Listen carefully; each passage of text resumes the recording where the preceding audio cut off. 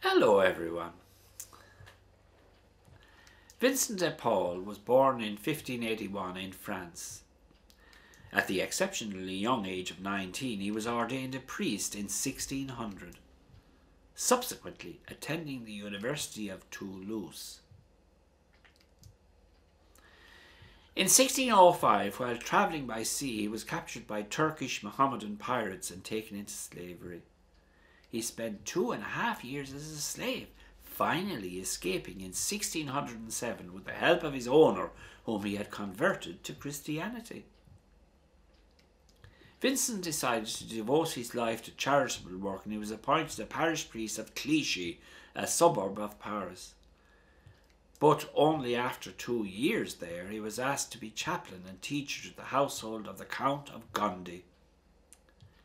Now, since the Count was in charge of ships, Vincent got an opportunity to see the plight of the galley slaves. He sought to relieve their terrible conditions by offering them not just material assistance, but spiritual as well. He actually ransomed over 1,200 galley slaves from North Africa. Back in Paris, after leaving the Gondy family, he established confraternities of men and women working to bring charity to the poor and to care for the vast numbers of sick in the city. His chief source of charitable donations and concerns came from wealthy noblewomen who provided funds for the creation of hospitals and homes for the orphan and foundling children. These became known as the Ladies of Charity. A practical man, Vincent's work went practically unnoticed by the wealthy, who chose to ignore the problems of the time, and even the poor themselves, who didn't appreciate what he was doing for them. To advance his efforts even further, Vincent founded in Paris in 1625 the Congregation of the Missions, called the Lazarites, or later Vincentians, a society of priests with the express task of missionary labour and training the clergy. He was very zealous in conducting retreats for clergy at a time when there was a great laxity, abuse, and indeed ignorance among them. St. Vincent's, Sheffield, the parish you are in now, was the first English foundation. They came here from Ireland in 1853, and in 1633, with the remarkable St. Louise de Marillac, he also established the Daughters or Sisters of Charity, the first congregation of women caring for the sick and poor outside the confines of the convent.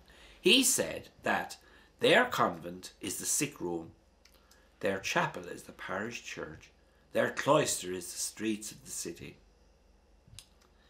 Vincent also organised relief efforts for the many unfortunate victims injured and wounded in wars which France was involved in around the middle of the 17th century. Vincent was a bitter opponent of the heresy called Jansenism, which was rampant in France at the time. Jansenism was Calvinistic in tone, which taught that only certain people could be saved. Vincent died in Paris on September the 27th, 1660, at the age of 80, and he was canonized a saint by Pope Clement XIII in 1737.